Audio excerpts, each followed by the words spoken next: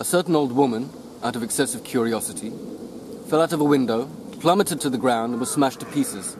Another old woman leaned out of the window and began to inspect the remains of the first, but she also, out of excessive curiosity, plummeted to the ground and was smashed to pieces.